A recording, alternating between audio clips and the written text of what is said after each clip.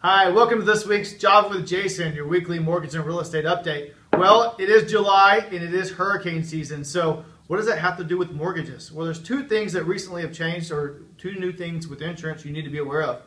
In hurricane season, if there's a tropical storm in the Gulf or if there's a hurricane in the Gulf, you cannot get insurance, a bound policy, to close in your loan. So make sure that you are attacking this up front, getting the insurance in line. As soon as you get the contract on the house, go ahead and get your insurance in line and get it bound. That way you can close whether there's a hurricane or not, tropical storm or not.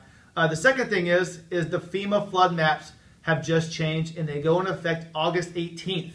Why is that important to you? Well, standard homeowners insurance policies, they do not include flood insurance. They only cover like wind and rain pushed into your house, not if the water levels come up and flood. Overall in Montgomery County and Harris County, the maps have not changed too much. But do check and see, because there's certain areas of Magnolia and Pinehurst in Montgomery County that did change. And so get with a good insurance agent just right away. And there's some grandfathering that you can take advantage of as well too. So bottom line, make sure you're ready for hurricane season with all the stuff that you need. Make sure your insurance is bound, that way you can close on a loan. And make sure you double check up front if you're closing on a new house or if you're in an existing house. Double check those FEMA flood maps and see exactly where you stand. If you have any questions, give us a call. We have some great insurance professionals. Thanks, and make it a great week.